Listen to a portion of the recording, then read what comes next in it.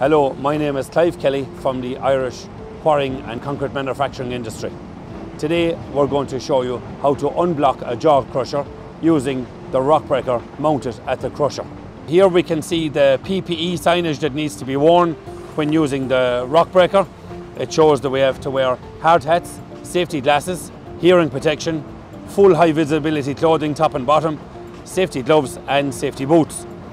Also, it shows that we have a power pack isolator, and the isolator is labelled, which form part of our electrical checks.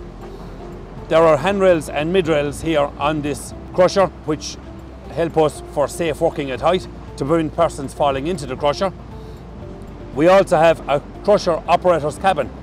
In the crusher operator's cabin, the windows are closed, the door is closed. It offers very good noise protection, eye protection also from flying particles, and also dust protection for the operator. There's an e-stop at the rock breaker controls also in this cabin, and this will be pressed when the rock breaker is in the home position.